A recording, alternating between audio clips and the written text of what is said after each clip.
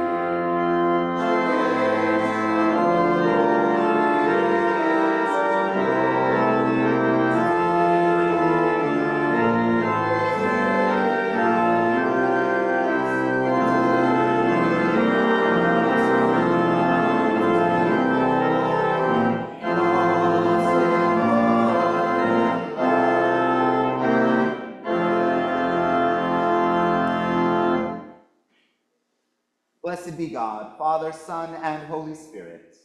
And blessed be God, now and forever. Amen. Together let us pray.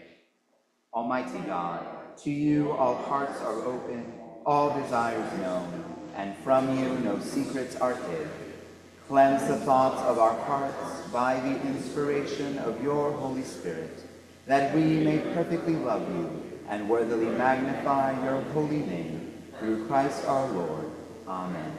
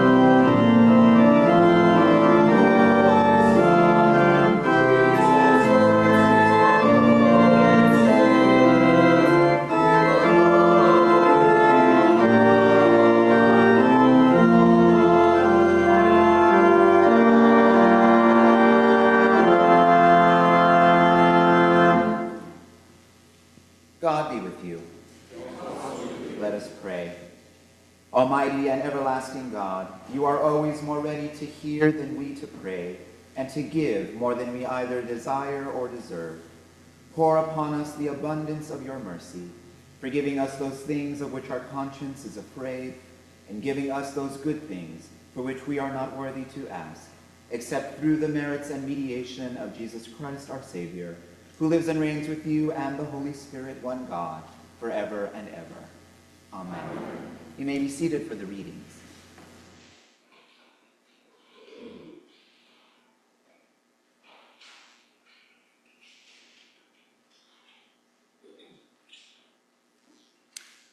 The first reading for today is from Genesis.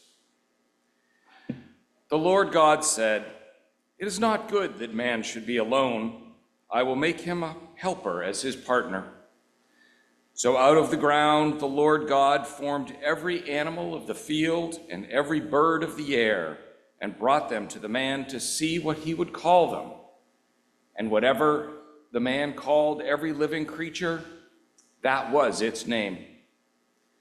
The man gave names to all cattle, and to the birds of the air, and to every animal of the field. But for the man there was not found a helper as his partner. So the Lord God caused a deep sleep to fall upon man, and he slept. And he took one of his ribs and closed up its place with flesh. And the rib that the Lord God had taken from the man he made into a woman, and brought her to the man. Then the man said, "This at last is bone of my bone and flesh of my flesh. This one shall be called woman, for out of man this one was taken."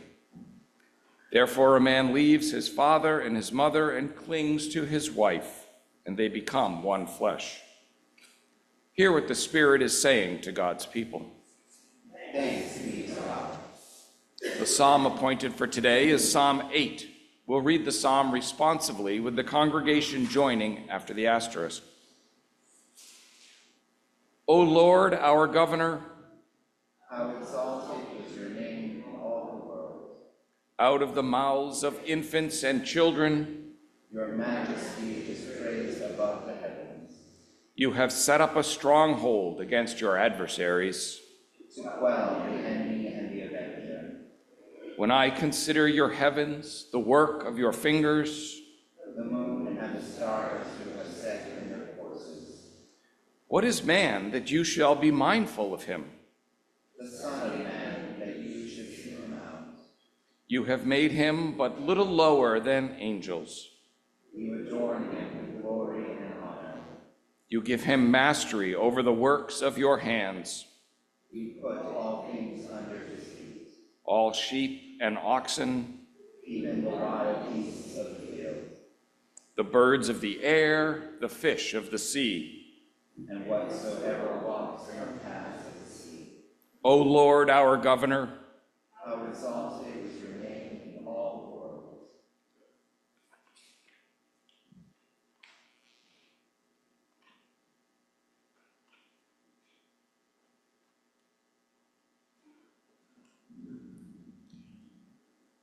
A reading from the Epistle to the Hebrews. Long ago, God spoke to our ancestors in many and various ways by prophets. But in these last days, he has spoken to us by a Son, whom he appointed heir of all things, through whom he also created the worlds. He is the reflection of God's glory and the exact imprint of God's very being, and he sustains all things by his powerful word. When he had made purification for sins, he sat down at the right hand of the Majesty on high, having become as much superior to angels as the name he has inherited is much more excellent than theirs. Now God did not subject the coming world about which we are speaking to angels, but someone has testified somewhere. What are human beings that you are mindful of them, or mortals that you should care for them? You have made them for a little while lower than the angels. You have crowned them with glory and honor, subjecting all things under their feet. Now, in subjecting all things to them, God left nothing outside their control. As it is, we do not yet see everything in subjection to them.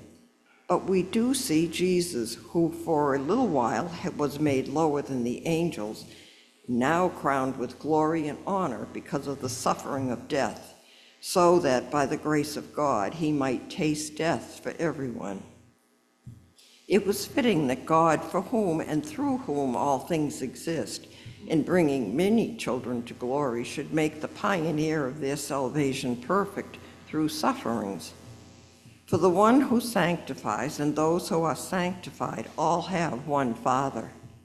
For this reason, Jesus is not ashamed to call them brothers and sisters, saying, I will proclaim your name to my brothers and sisters. In the midst of the congregation, I will praise you. Hear what the Spirit is saying to God's people. Thanks be to God.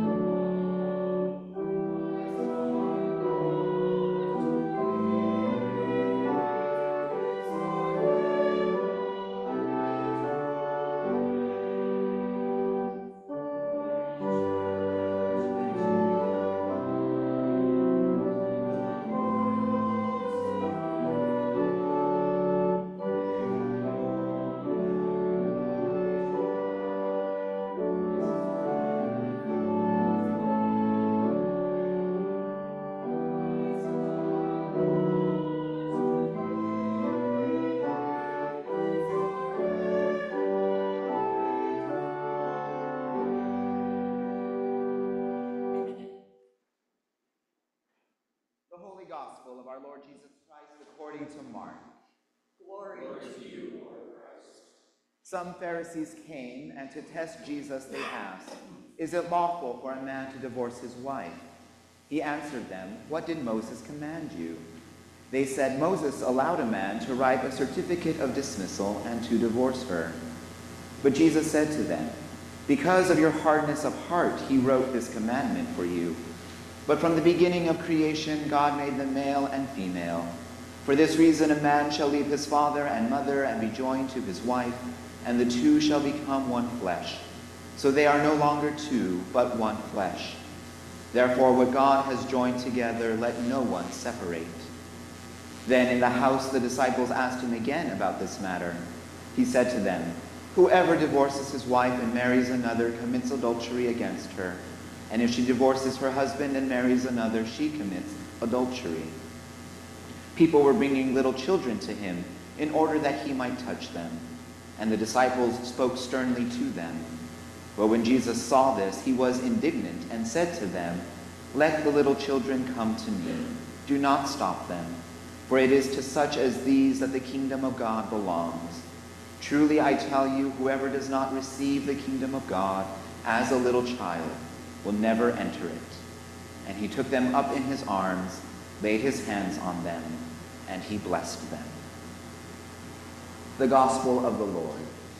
Praise to you, Lord.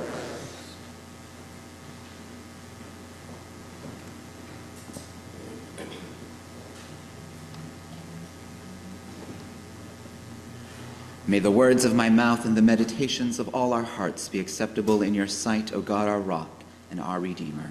Amen. You may be seated. What a joy it is to be back in this pulpit, breaking open the Word once again with all of you, beloved Trinity. We will get to the tricky bits of today's readings in a second. But first, from the bottom of my heart, thank you so much for your love, your support, your generosity, and especially for your blessing upon my and Ben's marriage last weekend.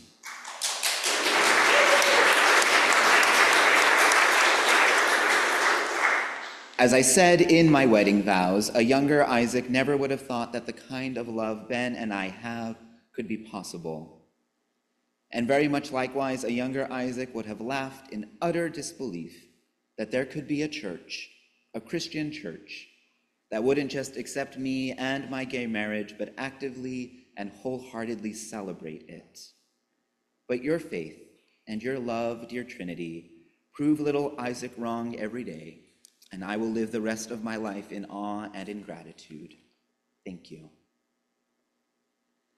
Now, if you were to flip the Book of Common Prayer near your hymnal to page 423, you would note that the title of our church's name for the ancient ceremony of uniting two people into one common bond, the celebration and blessing of a marriage, it's called. Celebration is obvious, but it's the blessing part that I want to focus this sermon on, because it is a concept which suffuses so much of what we're up to at church this morning. At any wedding, including last weekend, it is the two people marrying one another who are the principal actors in that rite. Theologians mostly agree that the sacramental heart of marriage, the holy break in linear time, has really nothing to do with the priest or deacon at the front, but rather the sacrament is when the couple face each other and make their vows in the name of divine love. It is them and God who make the marriage really happen. The officiant's job, then, is just to pronounce a blessing upon the now married couple in the name of God and of God's gathered community, the church. I love that idea of blessing.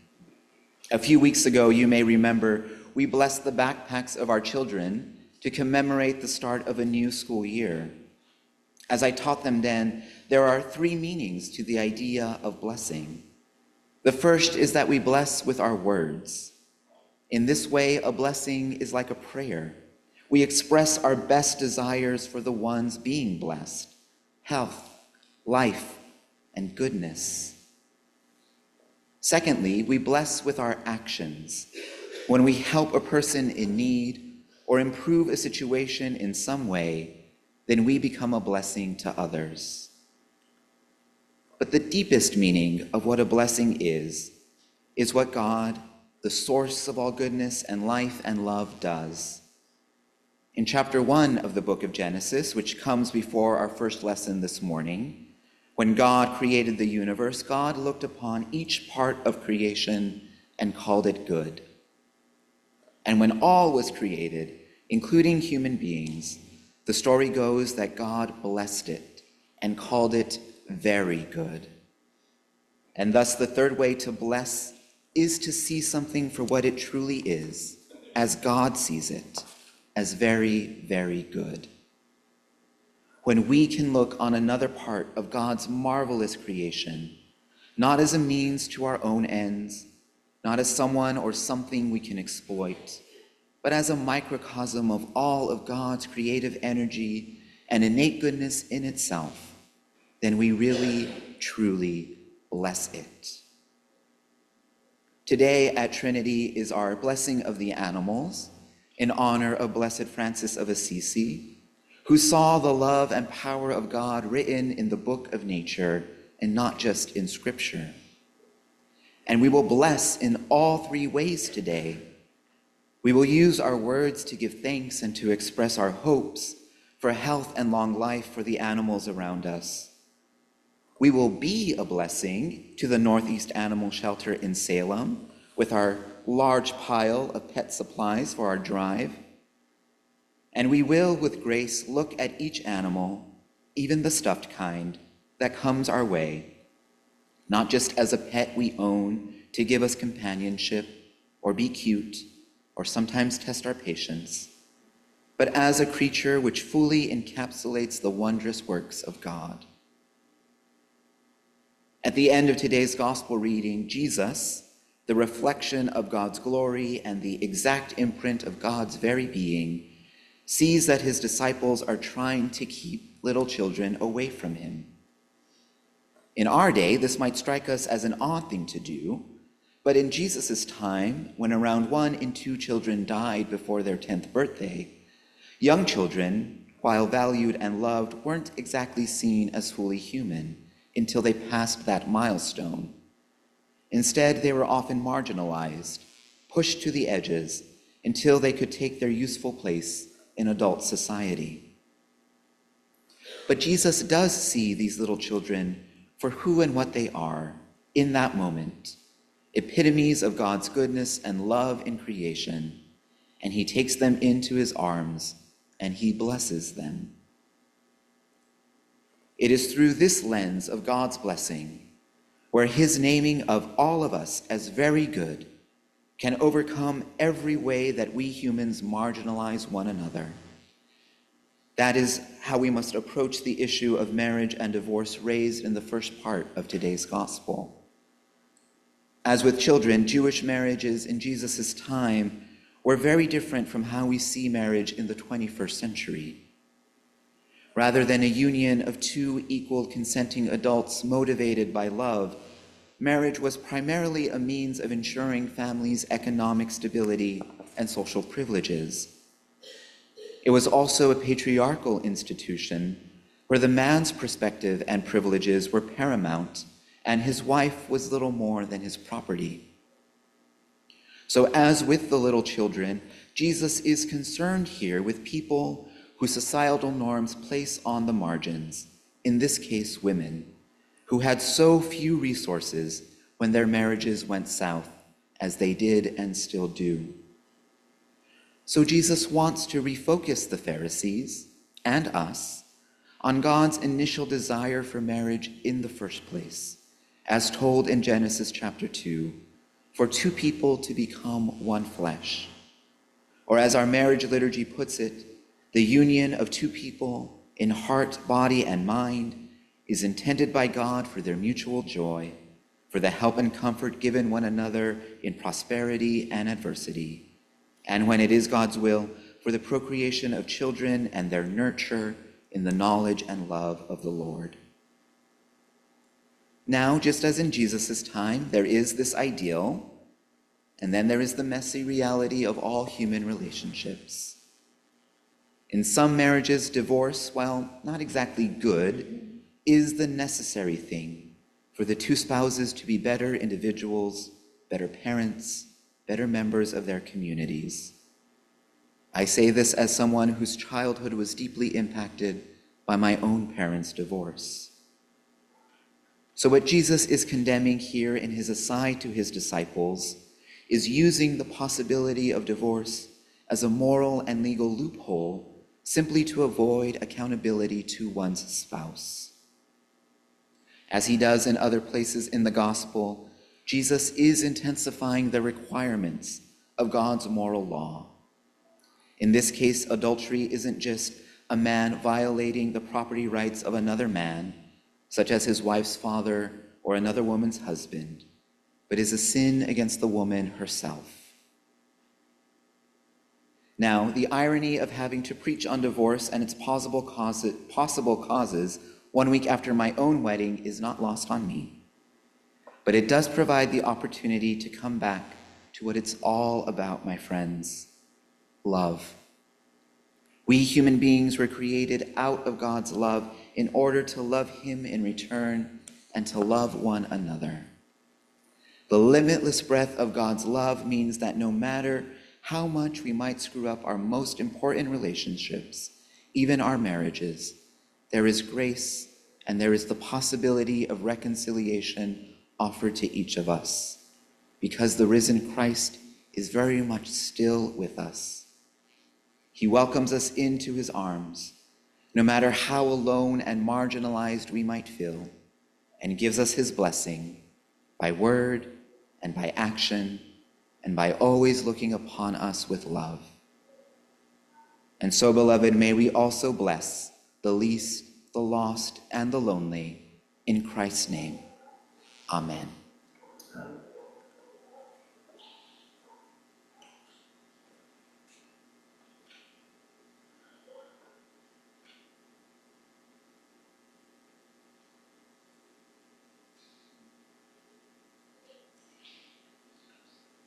And now please rise in body or spirit as you are able. Together let us affirm our faith in the words of the Nicene Creed. We believe in one God, the Father, the Almighty, maker of heaven and earth, of all that is seen and unseen. We believe in one Lord Jesus Christ, the only Son of God, eternally begotten of the Father, God from God, light from light, true God from true God, begotten, not made, of one being with the Father. Through him all things were made. For us and for our salvation, he came down from heaven. By the power of the Holy Spirit, he became incarnate in the Virgin Mary and was made man. For our sake, he was crucified under Pontius Pilate. He suffered death and was buried. On the third day, he rose again, in accordance with the Scriptures. He ascended into heaven and is seated at the right hand of the Father.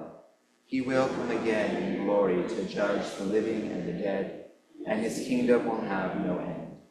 We believe in the Holy Spirit, the Lord, the giver of life, who proceeds from the Father and the Son. With the Father and the Son, he is worshipped and glorified. He has spoken through the prophets. We believe in one holy Catholic and Apostolic Church. We acknowledge one baptism for the forgiveness of sins. We look for the resurrection of the dead and the life of the world to come. Amen.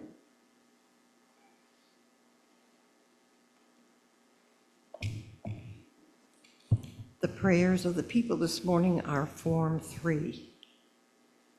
Almighty God, we pray for your holy Catholic Church, especially Emmanuel Church, Braintree, Grace Chapel, Brockton, St. Stephen's Church, Cohasset, the Daughters of the King, and the Brotherhood of St. Andrew. That we all may be one. Grant that every member of the church may humbly and truly serve you. That your name may be glorified by all people. We pray for all priests, bishops, and deacons, especially our bishops, Alan and Carol, and our bishop-elect, Julia, and our priest, Isaac. Of your We pray for all who govern and hold authority in the nations of the world, especially in Ukraine, Palestine, Israel, Lebanon, and Iran. That there may be justice and peace on the earth. We thank you for all the blessings of this life, and we rejoice with Jack Summersby, Sebastian Monzone, and Sam Babagallo, who celebrate a birthday this week, and those who celebrate an anniversary. That all our lives may show forth your love. Have compassion on those who suffer from any grief or trouble, especially for those suffering in the aftermath of the Hurricane Helene, and also for Evan, Presiding Bishop Michael, Ellen, Timothy, Barbara, Miles, Marcia, Phil, Marilyn, Cam and Kate, Margaret, Dawn and Janet, Perry, Helen, Robert, Carol O., Chloe, David, Joan, Kate, Lily, Louise, and Sarah. That they may be delivered from their distress. Give to the departed eternal rest. That light perpetual shine upon them. We praise you for your saints who have entered into joy, especially Charles and Rose Bryant, in whose memory the altar flowers are lovingly given. May we also come to share in your heavenly kingdom. Let us now pray for our own needs and those of others.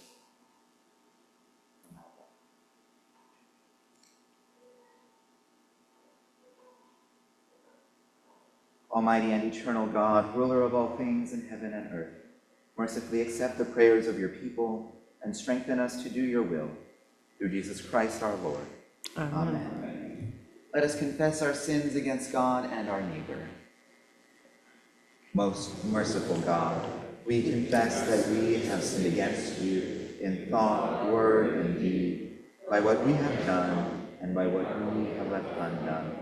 We have not loved you with our whole heart. We have not loved our neighbors as ourselves. We are truly sorry, and we humbly repent. For the sake of your Son, Jesus Christ, have mercy on us and forgive us, that we may delight in your will and walk in your ways to the glory of your name. Amen.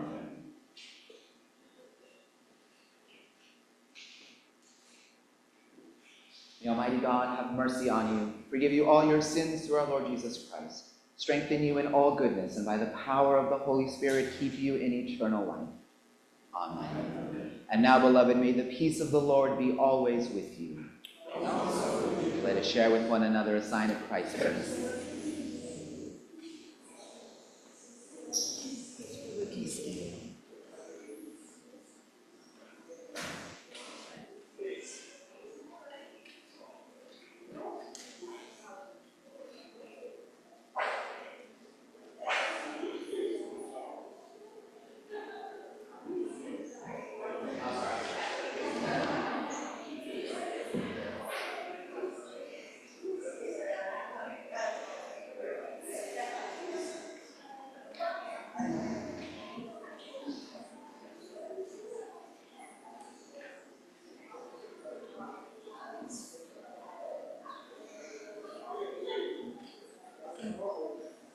Peace again, and welcome again to Trinity. It is a delight to have you all here for St. Francis Sunday. Now is the time in our service. You may be seated. Thank you. Forgot that part. Now is the time in our service for some announcements, and our vestry person of the day, Miles, is going to kick us off.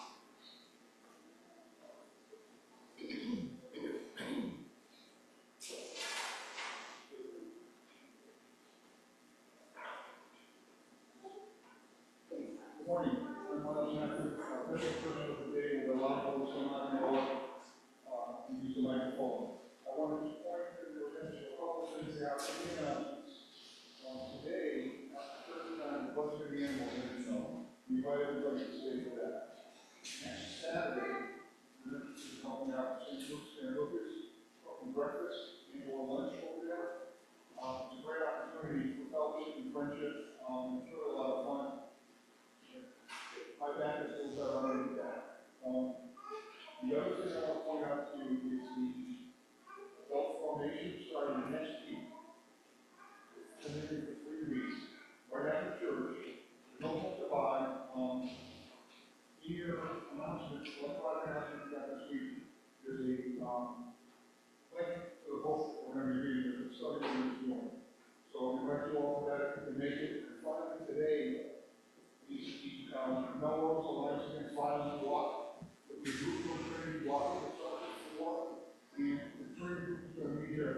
5, walk over to the school, and we'll have a ceremony, and then continue to walk.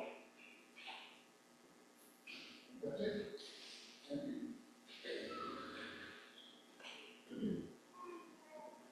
Thank you, Miles. Once again, I will be here with at least Dale Sherman and hopefully some others at 3:45 p.m. in the parking lot for the Melrose Alliance Against Violence annual walk to combat domestic violence. Everyone is warmly welcome to join us. On October 19th, which is 2 Saturdays from now, our Bishop-elect, Julia Whitworth, who we've been praying for, will become our Bishop Diocesan at her consecration at Trinity Church in Boston. There is a watch party, that's at 11 a.m. on Saturday, October 19th. There's a watch party at St. Paul's Episcopal Church in Linfield, if a drive into Boston feels a little not your speed right now. You can go to our friends in Linfield to watch the service and receive communion. Any other announcements for the good of the church?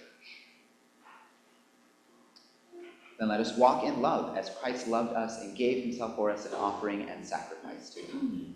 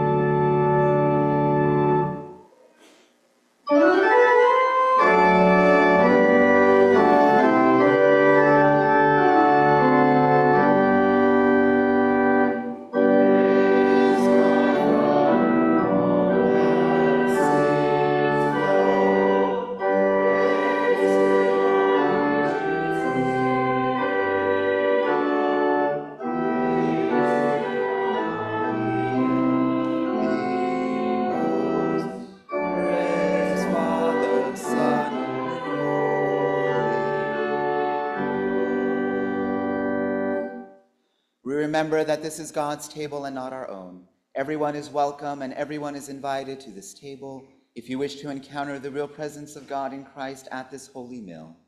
For whatever reason you prefer to receive neither the bread nor the wine, please approach the altar rail as well and simply cross your arms over your chest to receive a blessing instead. But wherever you are on your spiritual journey with or towards God, know that you are welcome and you are invited to this table. The Lord be with you. And also with you. Lift up your hearts. Let us give thanks to the Lord our God. It is right to give God thanks and praise. All thanks and praise are yours at all times and in all places, our true and loving God. Through Jesus Christ, your eternal word, the wisdom from on high by whom you created all things. You laid the foundations of the world and enclosed the sea when it burst out from the womb. You brought forth all creatures of the earth and gave breath to humankind. Wondrous are you, Holy One of blessing. All you create is a sign of hope for our journey. And so, as the morning stars sing your praises, we join the heavenly beings and all creation as we shout with joy. Holy, holy, holy, Lord God, of power and might, heaven and earth are full of your glory. Hosanna in the highest. Blessed is he who comes in the name of the Lord. Hosanna.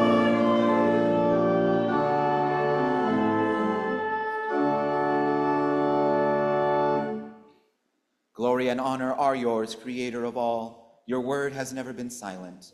You called a people to yourself as a light to the nations.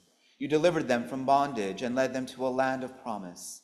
Of your grace, you gave Jesus to be human, to share our life, to proclaim the coming of your holy reign, and to give himself for us a fragrant offering. Through Jesus Christ, our Redeemer, you have freed us from sin, brought us into your life, reconciled us to you, and restored us to the glory you intend for us.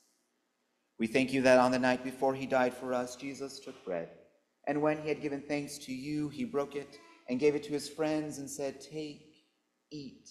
This is my body, which is given for you. Do this for the remembrance of me." After supper, Jesus took the cup of wine, said the blessing, gave it to his friends, and said, "Drink this, all of you. This cup is the new covenant in my blood, poured out for you and for all for the forgiveness of sins. Whenever you drink it, do this for the remembrance of me."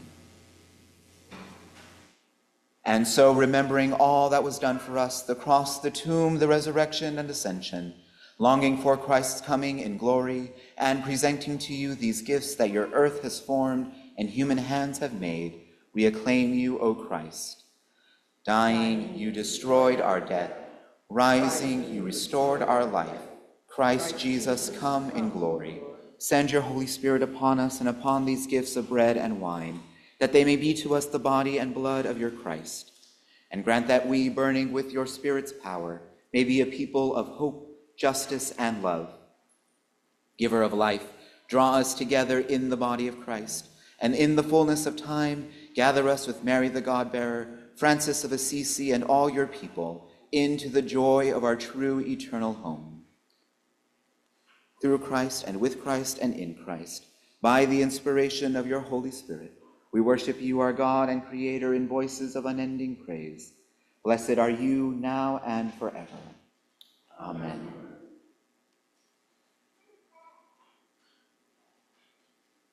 And now, as our Savior Christ has taught us, we are bold to pray. Our Father, who art in heaven, hallowed be thy name. Thy kingdom come, thy will be done, on earth as it is in heaven. Give us this day our daily bread, and forgive us our trespasses, as we forgive those who trespass against us.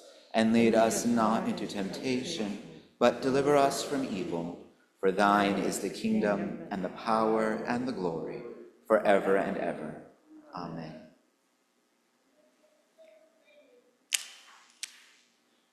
Alleluia, Christ our Passover is sacrificed for us. Therefore, let us keep the feast. Alleluia. These are the gifts of God for the people of God, holy food for God's holy people. The body of Christ, the bread.